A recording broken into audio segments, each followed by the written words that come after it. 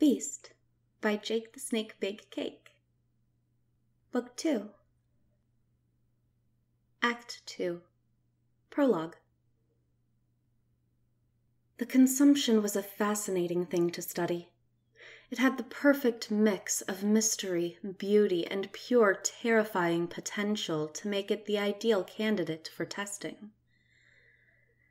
Certainly, this would only be acknowledged after Level 99 security protocols had been established, set into place, and then reinforced with a set of Level 14 anti-material containment arrays.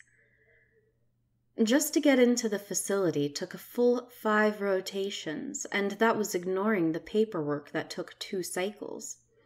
The shifts themselves were much longer. It was expected that researchers live in-house and remain completely isolated from the outside in all ways. A dead zone with no interference, just stable and reliable research. This was a place outside of politics, of games, outside of everything but the universe and its mysteries. This was a place where the most intelligent and motivated hammered away at the enigmas of the ages. There were many of those, thousands even, all being worked on in an efficient manner, with the most advanced technology the Union possessed. It was said that in this installation, over 200,000 cycles before, a team of minds had managed to bring life to the inorganic. The discovery that led to the SAI and the nanotech relied upon by almost all of the Union's citizens. This was a place where the impossible was paved over through progress. Outside of the consumption, there were many other projects held in study, from microorganisms to larger biota to the research and construction of new nanobots.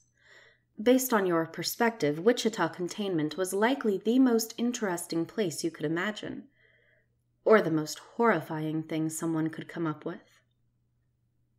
As he gazed at the gray crystal swirling with colors and internal motion, seemingly polished to a perfect sphere, Vinzal found himself firmly believing in the first option.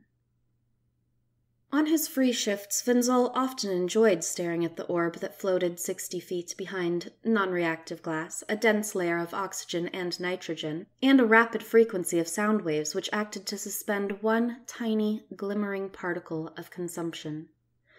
The most dangerous thing the universe had ever seen. But to him that danger held beauty. It held magnificence. They still didn't understand how it worked. They understood what it did well enough, no mistakes there any longer.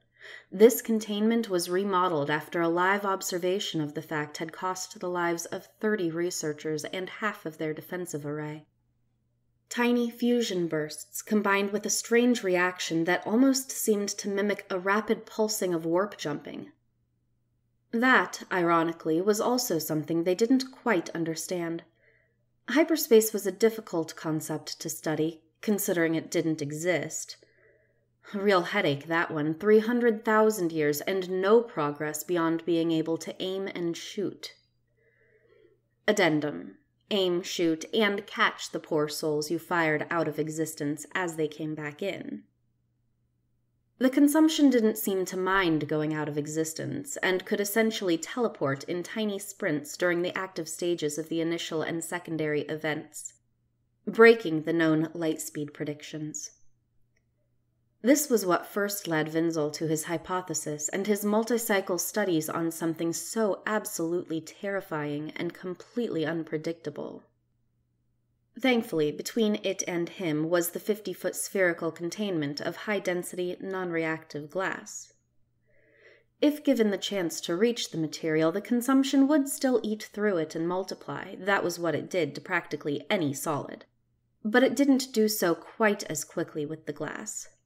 This was recorded as being consumed at an average of 0.53 meters a second in a sample size of 85 installations, only 7 of which remain operational. It was proven, though, and it provided the crucial safety net to supply ample time required for the activation of a flash nova and the Mercury firing protocols. The consumption wasn't a big fan of heat, not beyond 5,600 degrees Celsius. whatever it was. Vinzol checked through the holonotes on his tablet as he flicked through the last logs. For some reason, they could never get a read on the material. Some of the other researchers had even begun to lovingly refer to the stuff as gray goo. Vinzol thought differently. It was more than that. Beyond all of its other qualities, the consumption had arrived from outside of the Milky Way, outside of their galaxy entirely. Considering it was the only thing known in existence that resembled life to have done so, had drawn him to it. He needed to know where it came from, what conditions led to its formation.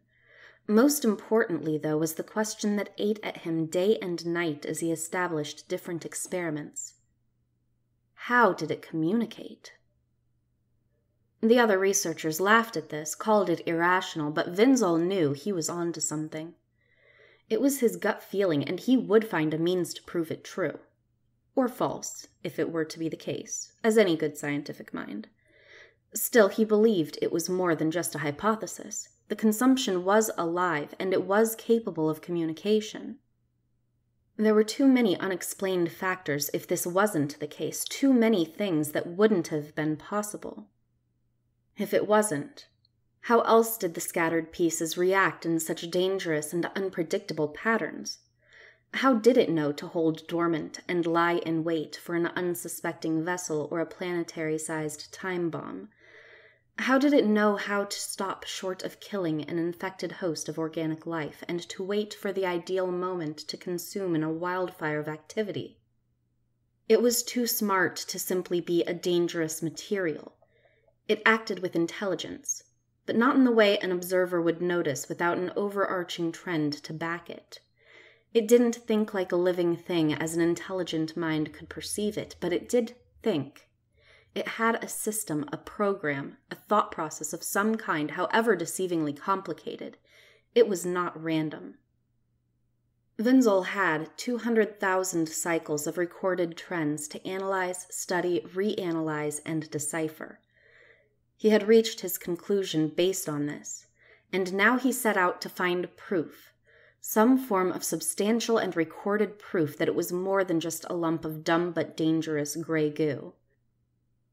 He no longer treated it as a specimen for study.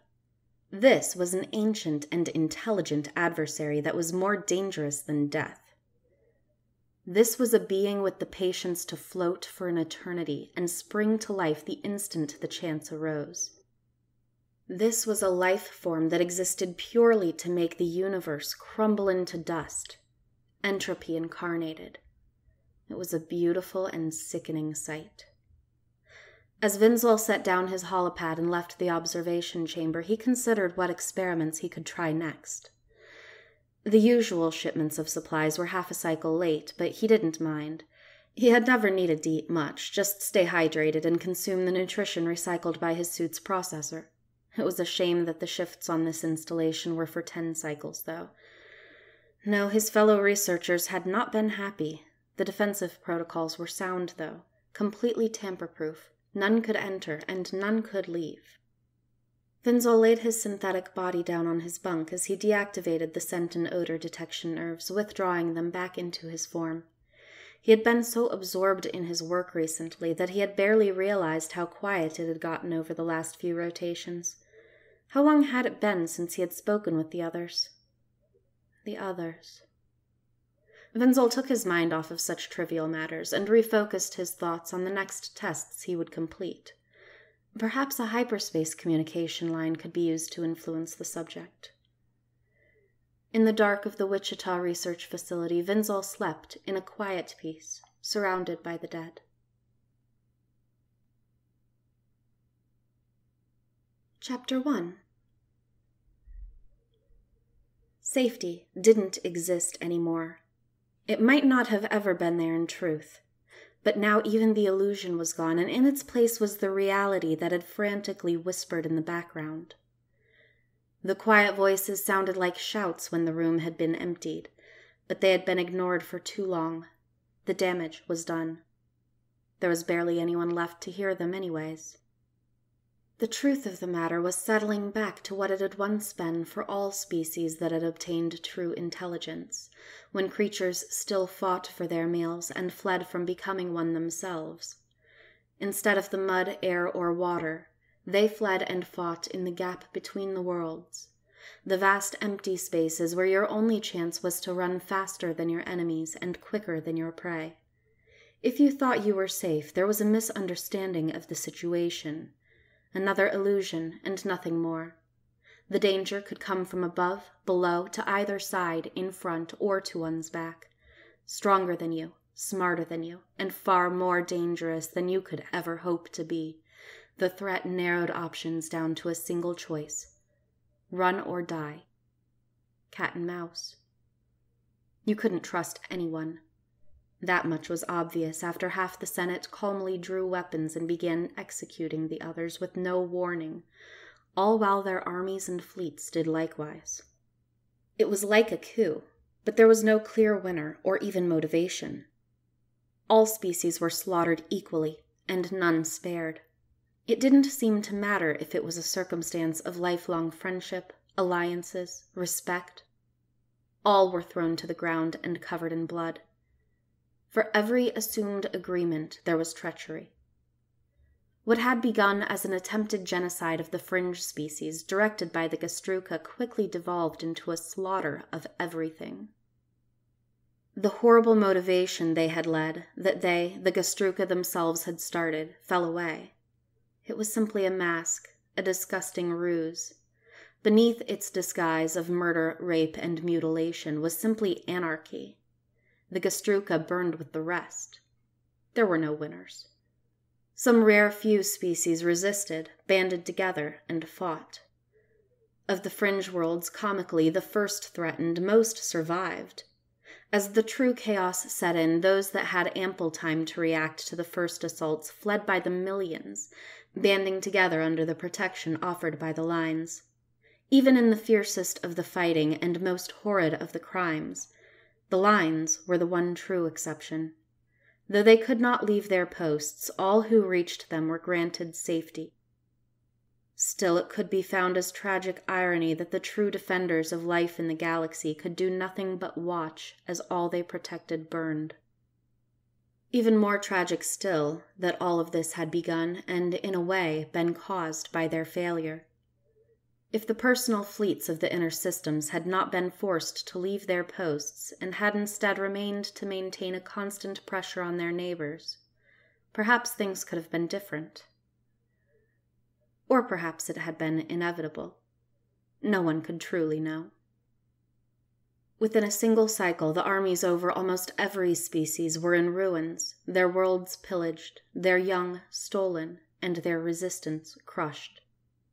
The terrible game of survival was all that was left, as the losing sides struggled to comprehend how it had happened in the first place. The familiar screams over communication channels filled every unit of the galaxy as they begged for mercy. It was well known that Sika death squads were rare to give it, and rarer still were their masters. A millennia of evolution had set them into the sky, and only a few generations had thought them tamed. The Union had misunderstood how wrong that belief was. You could not take something that walked hand in hand with death, rape, and murder, force it to submit, and then believe it yours. The arrogance of the Union, the mentality that it was immortal, well, now it was united in a different form. It had only taken a minuscule fraction to undo all that it had made, in the interest of one selfish need, a primal necessity that was not all that different from the threat they had fought for so long on their borders. To consume everything and everyone, the Gemind had finally taken their freedom. Prison planets were one of the few legacies left behind by the Founders. It had been their means of keeping the peace during a time of true strife. Most records of such time were locked away, deep in Union freeze cells floating in sealed prisms of hard-coded information. Crystals, which had been synthetically grown and were held at absolute zero. Of the information gleaned from them as traditions held and specified every 50,000 cycles, the most notable records were of the exiled planets. Even the most proud, advanced, and intelligent races acknowledge that without their technology, stripped naked and abandoned in an unfamiliar environment, they have lost everything. Thus was the original purpose of the exiled worlds. Selected truly at random, these worlds were molded and designed to act as punishment for the most terrible of enemies, for crimes of war, for an enforcement of justice. Morals slipped as politics crept forward, and eventually they were simply a means of leaving behind those who were a threat. During the times closer to the present age, they were simply an efficient method of execution. Any standards of upkeep to the biomes beyond atmospheric composition were abandoned, and often failed experiments were dumped from low orbit. Biohazards, plagues, irregular mechanized units, political dissenters, prisoners of war. The Deadlands became something else.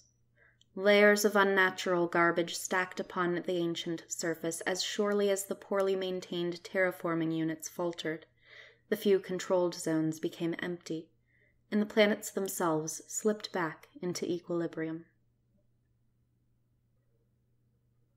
Array Class Monitoring System, Coverage Zone 4, Group 3.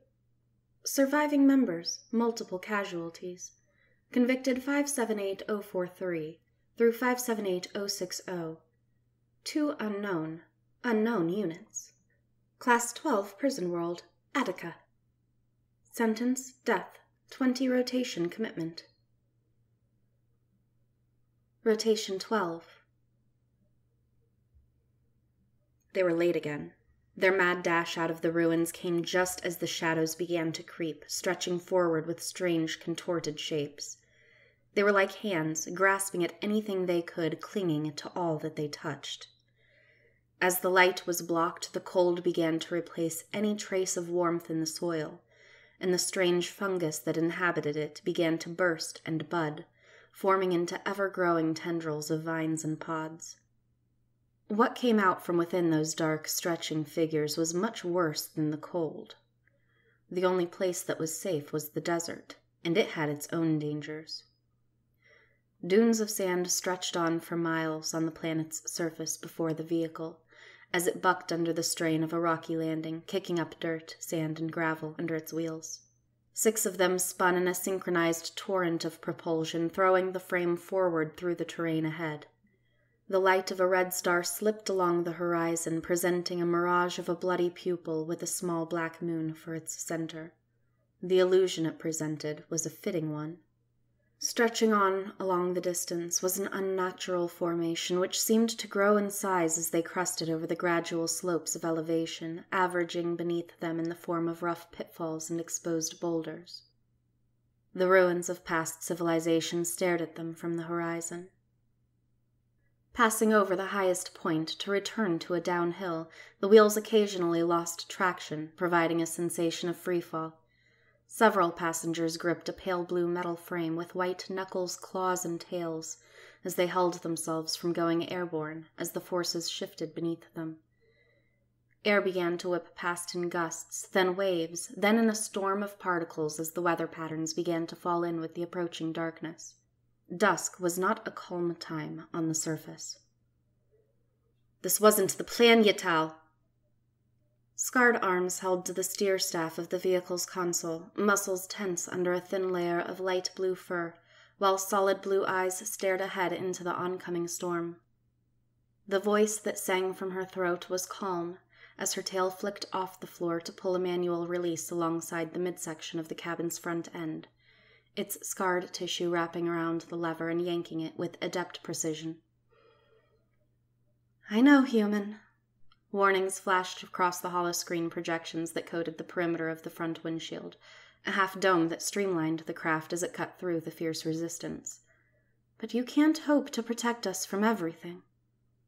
The vehicle's shield unit flashed up as the grains turned to coarse stones, which in turn shifted to projectiles.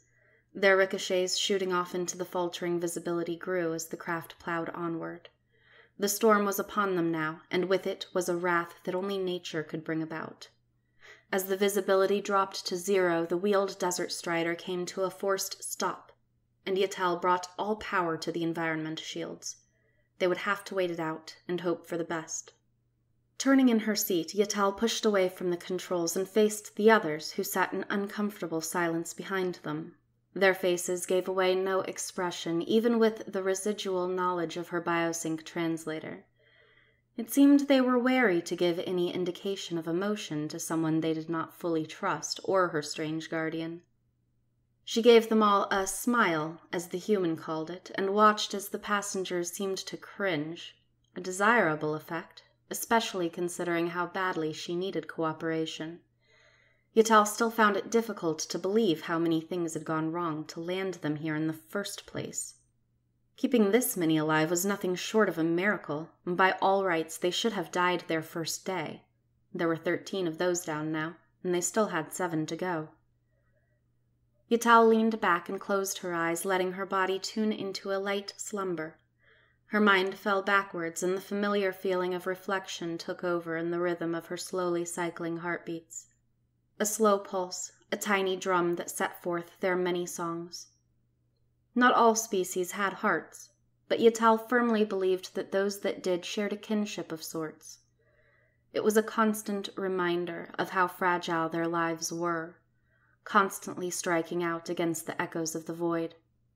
A tiny voice of resistance that kept them alive. From here, in her sleeping trance, Yatel could make out the crashing bass of the human's heart. Some voices of resistance were stronger than others. Passing into deep layers of the trance, the surroundings began to fade away, and Yatel's waking mind began to fade into a general focus. The subconscious period of reflection began to shift over in tiny drops, like stones skipping across the surface of her thoughts. She needed to plan ahead, but that wasn't where the focus landed as it sunk into her mind, down beneath the surface. Instead, she drifted, and thoughts of the past became her reality. The emergency crash near the 33rd had been what started the snowball effect, and Yatel hadn't even been conscious for most of it. When she finally came back to lucidity, all hell had apparently broken loose, but in a quiet way. A deceitful trickery that lulled her into an absurd state of mind that, for once, everything was working out. When the military finally responded to the distress signals and sent a rescue squad down from orbit to the planet's surface, things had seemed almost normal. Legalities of crashing into a military base aside, it appeared that by doing so lives had been saved, even if this had simply been a fluke. It also helped that they had a full cargo bay of military gear which had arrived on schedule despite all the chaos going on above. Yatel had managed to stagger to her feet and doing her best to ignore the gaping hole in her ship's ceiling in the passageway outside of the bridge, which appeared to have no obvious relation to their crash landing, walked with her human escort to greet the Union rescue vessel's lieutenant. Formal greetings, recognition for valor in the face of danger. The individuals that had unintentionally been rescued by the crash landing were all put into stasis pods before Yatel had even thought to take a look at them. Apparently they were in rough shape, and it made sense to her if the body parts that were scattered all over the ground among the debris were any indication. She had been glad to learn her ship hadn't run over any intelligent life, and thankful that her record would avoid unintentional manslaughter charges. Avoiding entire systems due to warrants for arrest would have been extremely stressful. The second ship that came down seemed to pull the curtains away. Concern was present with the lieutenant, and even more so with his crew behind him as the vessel touched down in an aggressive manner, landing dangerously close to the gathering in the open courtyard. The soldiers behind their commanding officer quickly began communicating through their combat suit comm systems for information, as their lieutenant in turn raised a scaled limb to indicate that everyone remain calm. When armed squads came out of the second ship, weapons drawn, confusion turned to tension, and when they opened fire, the raised limb wasn't enough to prevent the favor from being returned. The following shootout introduced Yatel and her ship beast to the Civil War. The popping of shields cracked in screeching bursts of energy sizzling through the air, synchronizing with the pulsing fire of weaponry in all directions. As a shock grenade burst at their feet, Yatal was thrown from a lucidly surreal state of confusion to hard-earned, half-conscious struggle to keep her thoughts in a straight fashion. Soldiers began to die in a tremendous affair as plasma bolts boiled and burst their flesh apart, while those lucky enough to have had time to react brought retribution back upon their aggressors, letting loose with volleys of organized fire. A huge variety of weapons were unslung and unloaded, and bursts of pressure differences began to throw any being present from their feet. In the pandemonium, Yatal found herself dragged by the scruff of her mane like a young spawnling and tossed behind cover by the ridiculous force of her guardian, shortly followed by the human himself rolling in directly behind her with a rough grunt. Cover which then lurched to throw them yet again as it took off from the planet's surface on the screaming signals issued by the lieutenant an instant before his head was torn off by what appeared to be a metal death machine. Gore flew through the air in slow motion as the monstrosity turned to face them with a flat face of cold black sensors and jagged grafted shards. The scene fell away beneath them as the ramp lifted to seal in those that had made it inside. Yatal had just enough of a view to watch the robotic third party turn and lunge for the original assailants before she was slumped over from the sheer force of their accelerated ascension skyward. Heavy metal clicked shut, and a shield fusing appeared along the seams, suggesting they were heading for a trip out of the current atmosphere. As the events caught up to them, it was suddenly apparent that Yatal abruptly found herself alone with the human and a large number of individuals she was not familiar with, in a military ship, which had just lost a commanding officer from friendly fire and was now heading towards a combat zone for refuge. "What the frack just happened?" a loud voice rang out from the far side of the hangar. "I'm not sure. Friendly fire. Aggressive third party seemed to be cleaning them up. Just received word from the bridge. The lieutenant is down." The response was a much meeker presence, faintly coming from the back left corner. "My broodmate is out there. Turn this void-burnt ship back towards that battle. We can still save them. If the lieutenant is down, I'm in charge of this operation." "Sir, death orders, not to be overruled. Procedure and code are to be followed." "Fracking damn it all to the void. This is your fault." The accusatory voice directed towards her now. Yatal was slipping slowly down against the wall. She hurt too badly. Her sides seemed to burn. Her head seemed to crunch in on her mind as though her skull was under extreme pressure. It wasn't a good time to be defenseless, but her own capacity was entirely irrelevant. Her ship beast, with its gleaming collar, stepped in front of her immediately, drawing a sword with a single, fluid motion from its waist. The weapon was easily 3 units long, and it held an off-kilter color, a strange bluish tinge that held even in the dim light of the hold. "They would still be alive if we hadn't come down to this forsaken rock." The voice seemed to tremble with rage as it spoke in a low, fierce tone. "That mechanized unit was forbidden military tech. Only the lines are allowed to use those things." "Well, how the frack did it end up on the planet, then? Those things are usually only in deep space." "I don't know. It happened too quickly. I didn't even recognize what it was at first. Heavy customization. SA units don't usually even have a weapon function, but that one had blades welded all over the place. Where did it even come from?" The voices grew silent for a moment, and Yatal felt her mane began to prickle as it rose along her scalp and down her spine. The simplest explanation was generally the most likely, and in this case, the simplest explanation was not a good one. "Stand up and put your limbs where we can see them." The voice was supported by the shuffling of boots and claws scraping the metal dockwork as soldiers began to fan out.